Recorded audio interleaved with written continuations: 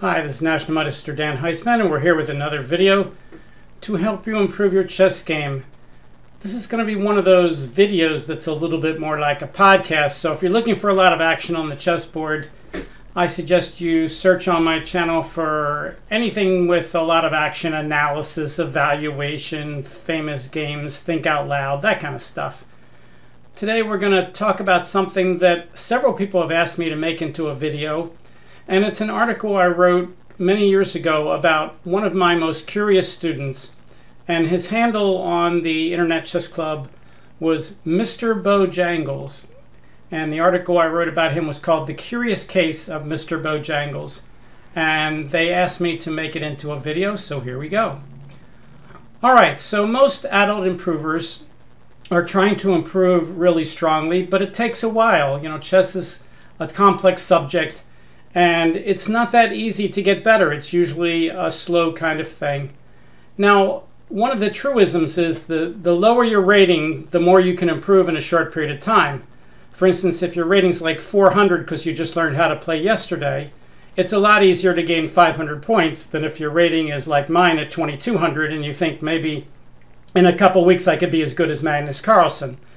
Doesn't work that way. So the more you go up, the more each 100 points becomes difficult. So for instance, if someone comes to me and says, I want to gain 200 rating points and the rating's 800, I go, sure, no problem. Stick with me for a little bit and do the kind of things we talk about for the big three, time management and making safe moves and seeing if your opponent's move is safe and activate your pieces. We should be able to get you those 200 points. But the higher someone goes up, the harder that is. If someone comes to me and says, I'm 1700, I want to be 1900, well, you know, that's going to take a lot more work. So as you go up the ladder, it becomes more and more difficult.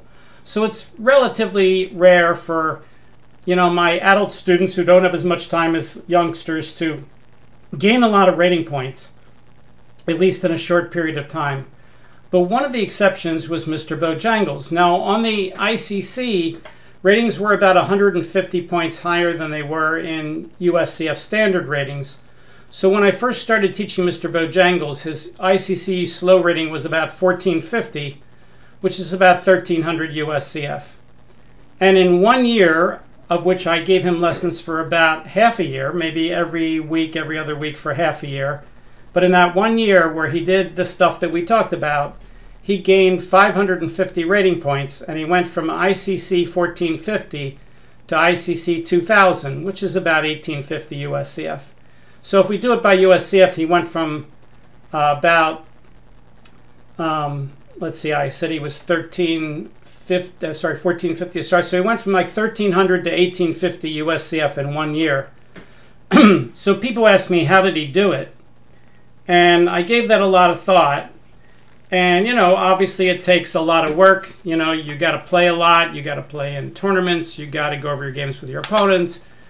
You got to study tactics, you got to read game books, you got to do all those things. But a lot of people do all those things. They don't gain that many points at that level. They might go from, you know, 700 to 1200, but they don't go from like 1300 to 1850 in a year. That's very rare. MrBoeJangles was, I think, 38 years old when I first started working with him.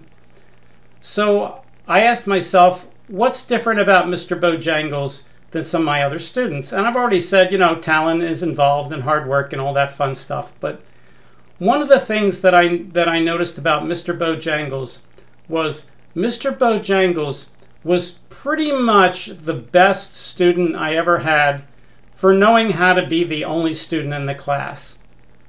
Think about that for a second. When you grow up and you're going to school, there's always a lot of people in your class. And you know, you have a teacher and the teacher's teaching something and, you know, you can ask the teacher questions, but you have to be careful about what you're asking the teacher because people don't want you to monopolize the teacher. If there's 30 kids in the class and you keep asking questions, the kids are going to get upset with you. The teacher's going to get upset with you. And the teacher will say things to you like, why don't you come in after class? Or maybe we could take up that question later, or things like that. They're not going to, you know, disrupt the whole class for one person. But when you're taking individual lessons one-on-one, all that goes away. That is, it goes away that you're disrupting the whole class, But what doesn't go away is your mentality that you used to be used to taking lessons or taking, learning in school, and you're used to learning in a certain way, which is you take notes, you study your notes. A lot of my students come to me and they say, I would like to tape record, record our lesson, and I'd like to go over it later. And I say to them, all right, well, I'd prefer you don't, but if you want to, go ahead. But my students who don't record seem to do a little bit better because they're paying more attention and they're willing to have a conversation. This gets back to MrBoeJangles. MrBoeJangles would never, ever, ever want to tape a lesson. MrBoeJangles would want to take that lesson and grab it by the throat and see if he could shake me and find out how much he could learn. So when I would talk to MrBoeJangles and we would go over stuff, MrBoeJangles would not let anything go by where I was going too slow, too fast, said something he didn't understand, said something he didn't agree with. Whatever it was, he was the only person in the class and I was working for him. Now, he didn't do this in a mean way. He didn't say things like, you're going too fast, slow down. Or he didn't say, I don't understand that, say it again. He didn't do stuff like that. What he did was he stopped me and had a conversation every time there was an issue that he didn't know 100% what I was talking about or didn't agree 100% with what I was talking about. So we would go over something and I would say, in this kind of position, you want to get your rooks to the 7th rank. And he would say, wait a second, what do you mean by in this type of position? What are the aspects of this type of position that make you say in this type of position? And why should I get my rooks to the 7th rank? Yes, I see on the 7th rank that they're a little more active than they are now, but what makes you say that in this position you want to go to the 7th rank? Explain it to me. Make sure that I understand it. Or if I said, okay, in here I think the Benoni jump is a good idea, he would say, why haven't I never heard of the Benoni jump when I read about this from other grandmasters? And where did you get that information? And why should I call it the Benoni jump? And how would I remember this? And what aspect of the position? He would start a discussion about anything he thought that he didn't completely understand or that he disagreed with me. If I said something and he said, oh, but I read in some book that some grandmaster said that that's not true. Why do you say that it is true? And, what would you say if the grandmaster said to you that you were wrong? That kind of stuff. He would start discussions that way. So let me give you an example since we don't want to completely do a podcast here. Let's say that I teach people that if you play e4 and they play e5, and at some point in the game, if you play d4 and they defend with d6, that it's generally incorrect to play d takes e, d takes e. Now, you might argue, oh, but in this position, you could trade queens and you can't castle. Yeah. We're not talking about this position. We're talking about this pawn structure. I don't want to take all the pieces off the board. That'll just take some time. But I'm just saying in this pawn structure in general, everything else being equal, white doesn't want to take there. Why? Because in this position right now, white has a space advantage with e4 and d4, and black has less space with e5 and d6. And therefore, white can have more space. He can use both squares here while black can't on the 3rd rank. And this bishop's going to be blocked, and this neither bishop for white is going to be blocked. And as soon as white trades over here, and we reach this kind of pawn structure, then it's been completely symmetric, and white no longer has a space advantage. And therefore, in general, it has nothing to do with trading queens or anything else. Just in terms of pawn structure, it's better to have the pawns like this than it is to have the pawns traded. Now, that doesn't mean there's not individual positions. Like maybe here, if you want to trade queens and go into the endgame, okay. But if we're just talking pawn structure, this pawn structure for white is somewhat better than the pawn structure if we trade. All right, now let's actually play a game where we could try to go against it, where MrBoeJangles might question that. So let's say white plays knight f3 and black plays the Philidor defense. And white plays the main move, which is d4. And here's where MrBoeJangles might say to me, why d4? Why not get your bishop out and try to castle? I was taught to you told me to move every piece once before you move any piece twice, and you taught me to castle as soon as possible. Why should I waste time playing d4 when I could get my bishop out and I could castle, blah, blah, blah, and start a big discussion about that? But he wanted to pick my brain. He wanted to make sure he understood. That's what he was trying to do. He wasn't trying to be argumentative, although I'm sure some people would view it that way. He wasn't arguing with me. He wanted me to explain everything to his satisfaction. Okay, so d4, and now let's say black plays knight d7, which is the main move, and now white plays bishop to c4, and now let's make some bad moves for black. Let's say black is worried that if he plays knight f6, white's going to play knight g5. Now the best way to beat that, which I said in earlier videos, is just simply develop the bishop first. Now he can't play knight to g5 because you just take it. And if white castles, and then you play knight f6, and then he plays knight g5, well, then you could just castle. I see lower-rated players do this wrong all the time, and they get burned by knight g5 after knight f6, and instead of playing bishop e7 here, they play a silly move like h6, just completely wasting time. All right, and let's say white now plays knight c3, and black plays a6. All right, so I might say to MrBoeJangles, all right, I think here you should take the pawn. And MrBoeJangles is going to say, but Dan, you've already taught me in this pawn structure that it's incorrect to take that pawn. I don't see a tactic here. Why would I want to take the pawn here when the principle is that in this pawn structure, you generally don't want to take the pawn? And I would say something like, okay, well, it's right in general, but now we have to deal with the specific position. And black has wasted all that time playing a6 and h6, and you want to punish that. And you want to punish it by opening up the game so your better development can take place. And here, if you play pawn takes pawn, even though if he plays pawn takes pawn, you can't win the pawn with knight takes e5, you can start to think about things like queen to d5 and bishop takes f7 check and all those kind of tactics, which opening up the position will give to you that you can't get if you keep it closed. For instance, probably the worst positional move on the board here that you could play is d5. And then maybe MrBoeJangles would say, well, that's the kind of move that I might play because I want to gain space, and gaining space is good. Why is gaining space bad here? And then I would say, okay, well, gaining space here, you're not gaining much space, but what you are doing is you're blocking your bishop, you're blocking your knight, and you're blocking your queen, and you're blocking the whole center where all your pieces are. And now the fact that black has played a6 and h6 is almost justified because he's the one getting space on the wings where all the action's going to be. And meanwhile, white's just wasting time in the center, blocking it all up, so his pieces can't get through. So d5 is a terrible, terrible move. And then MrBoeJangles would say, is there any way like you can prove that? And I would say, okay, well, sure, let's turn on the engine. So let's go here. Right now, Stockfish says if I take the pawn, which is what I said, that I'm up 4.5 pawns, which is enough to win the game. But let's see what happens when I play d5. 4.5, d5, I'm down to 0.4. So I am 4 pawns worse than I would have if I played the best move by blocking all my pieces like that. Let's look at what happens here if I play the right move, pawn takes pawn. Now notice the engine says that black cannot recapture because, well, we'll show you why, but his best 3 moves are not recapturing. So let's try to recapture and show why. Let's say he takes with the pawn. So now I have the famous tactic, bishop takes f7 check. If he doesn't want to not be able to castle and not move the king and everything else, he may as well take it. And now I can play knight takes e5 check. He can't take me with his knight because his knight's pinned. But now his white squares have been weakened by the h6 move.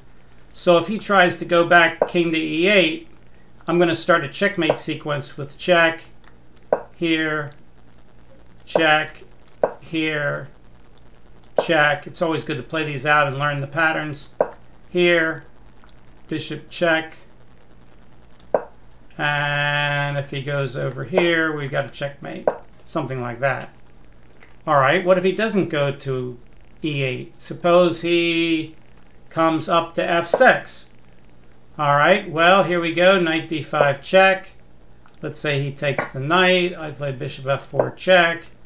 He tries to come back here. I play check. Stockfish says he should give up the queen, but of course humans aren't going to do that, so let's keep trying to run. King to e7, queen to d6 check, king to f7, queen to e6 checkmate. And we could keep going through lines like this. This is like my video that went viral a week or so ago, which is, you know, play what-if games with the computer. You know, what if he does this? What if he does that? What if he does this? So it turns out he can't. If he takes with the pawn, bishop f7, check wins. What if he takes with the knight? Well, but then I could start out knight takes, pawn takes, and here I could win a pawn with queen takes, king takes, bishop takes f7 and stop him from castling. But way better is to do it the opposite way. Anytime you see that ABC works, you might ask yourself, does CBA work even better? So if this is A, B, C, then we should reverse the order and play C first. And now he can't take the bishop because he loses his queen, so he has to play king to E7. And now the engine says, oh, his king's stuck in the middle. Let's not trade queens. Queen F3, knight F6, bishop G6, bishop E6, castle, bishop F7, rook D1 hitting the queen. If he tries to save the queen, we've got knight D5 check, knight takes D5, rook takes. If he takes my rook, I take his queen. Let's say he takes me here, then rook checks, king D8, thank you for the queen anyway, and so on. Okay, so we're pretty much showing now through some of these lines. Are these easy lines? No, of course not. That after A6, that we should play pawn takes pawn. Notice this position is not in the master's database because no masters are going to play H6 and A6 like beginners do here, getting all worried. Oh, I wanted to stop his knight from going to G5. Oh, I wanted to stop him from checking me. Oh, I wanted to stop his knight from coming up here and threatening to fork me. Oh, I had to play those H6, A6 moves every game to stop him from doing stuff. Okay, so here, and you know, maybe MrBoeJangles and I would have a long talk about, you know, when can you play ace? He says, you had me read logical chess move by move, and Irving Chernev says not to do that.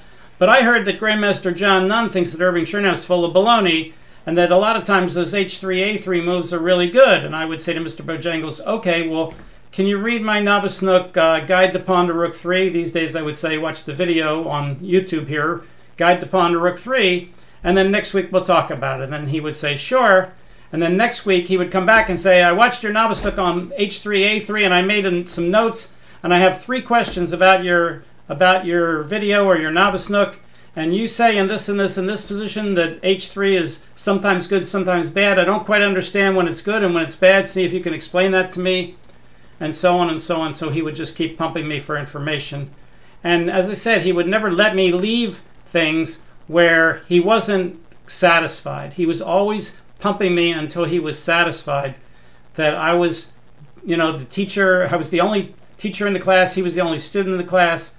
It was like he wasn't worried that he was taking me down a bad path. You know, if he trusted me that if he was taking me down a bad path, I would stop him and say, that's above your pay grade, or, you know, let's do things in the right order. But I rarely did that. Normally he had a pretty good idea of what he could understand and what he didn't. So if he said, yes, I'd like to go through the rest of the game, but even more important is to understand in this position, you know, when I'm supposed to do this and when I'm supposed to do that, because this game is very unique, but what you're telling me is very generic. So I want to really understand, you know, what's going on with regard to that. And he would just keep forcing me to do that. So, as I said, MrBoeJangles was not shy about being the only person in the class. So when people ask me, what was special about MrBoeJangles? Did he have some talent? Sure. Did he work hard? Sure. Did he play a lot of games? Sure. Did he do his homework? Sure. He did all those things. But he was very good about being the only student in the class. He would make sure he was using the teacher to help him the best he can. Because I start every lesson by asking my students, do you have any questions or anything special you'd like to do today? And one of the things I tell my students they can do is find a position from one of your games where you didn't know what to do, or a puzzle where you couldn't solve it, or a Grandmaster game where the Grandmaster made the wrong move, or something like that. And when you come to the lesson, and I say, do you have any questions or anything special you want to do today? Throw a puzzle up at me, throw the position up at me, but don't tell me anything about it. Don't tell me this is a game I played and I didn't know what to do. Don't tell me this is a game I played and I missed a tactic here. Don't tell me this is a puzzle, white to play and mate in 4. Don't tell me this is Grandmaster so-and-so's game and he played a beautiful combination. Don't tell me any of those things. Just say, white to play, Dan, think out loud for me and let me pick your brain on that. Did Mr. Bojangles do that all the time? No, but in essence, that's very similar to the kind of things that he would do. You know, pick my brain, keep picking my brain, make sure my lesson is oriented toward exactly his understanding of what I'm trying to teach him. It wasn't that he would say at the start of the lesson, today we're going to go over how to mate with a king and 2 bishops against the king. He never did that.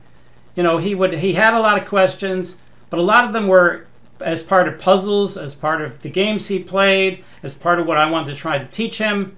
But he wanted to make sure he was absorbing it to his ultimate extent, and he wanted to get the most of it he could during the lesson, as opposed to, let's say, as I said, maybe, you know, taping the lesson and then trying to play it back later. It's much, much, much better to have a conversation and to have it keep going back and forth than is just listen to someone like you're listening to me now. It would be better if this was, you know, an interactive, you know, stream rather than a video like this. And of course, I've done a little streams with Laura recently on Twitch, and I hope to do some more. But yeah, and I have group lessons sometimes. I'm going to see a group this Sunday. If you have a group that wants to have a group lesson, you can get your group together, and then you can contact me through my website and say I have a bunch of people that like to do that, and we can all talk to you. Or of course, individual lessons has been my main job.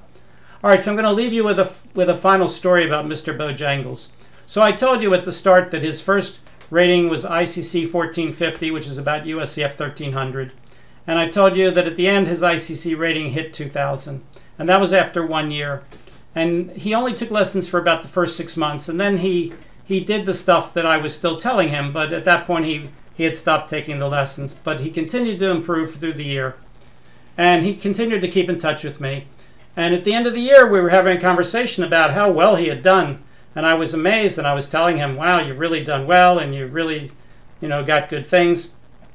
And Mr. Bojangles said to me, you know, Dan, there's something I want to tell you. And I said, okay. And in my mind, I'm thinking, what's this going to be? So he says, do you know when we first started taking lessons, he said, I would fight you tooth and nail over every little point. And I said, well, yeah, okay. And he says, I want to tell you something. He says, now that I'm much better, I think back on it. And when he got to that point in the sentence, when he says, now that I'm a better player, I think back on it. And I was quickly in my mind going through, how is he going to finish this sentence? And the thing I kept thinking he was going to say, I shouldn't say kept thinking because it only happened in a second or two. The thing I thought he was going to say was, you know, you were right. A lot of those things were good, but a couple of those things, turns out it's a lot more complicated than what you said. Or maybe you would have done it this way, it would have been better. Or maybe I would have learned faster if you had done this. That's what I thought he was going to say. But Mr. Bojangles surprised the heck out of me. He said, Dan, you know how I used to fight you tooth and nail over every little thing when I started? And I said, yes. And he said, well, now that I'm a much better player, I've thought back on it. And he said, you were right about everything. And I almost fell off my chair. That was the last thing in the world that I expected Mr. Bojangles would tell me. So when I wrote the Novice Nook, that's how I ended the Novice Nook, with the line, you were right about everything. And boy, was I surprised. So I never expect to be right about everything, especially when you spend all those hours working with someone. But it was very nice of him to say so. All right, so that is it. That's the curious case of Mr. Bojangles. Hopefully you learned a little bit in this video, and hope you'll tell people about my channel, Dan Heisman Chess. You can subscribe, you can like the video, but the best thing you can do is, you know, tell all your chess friends about my YouTube channel. My website is danheisman.com. My chess tip of the day on Twitter is, you know, twitter.com/Dan Heisman. So if you haven't followed me on Twitter, you can do that too. I appreciate all of it. I'll see you next time. Thanks. Bye.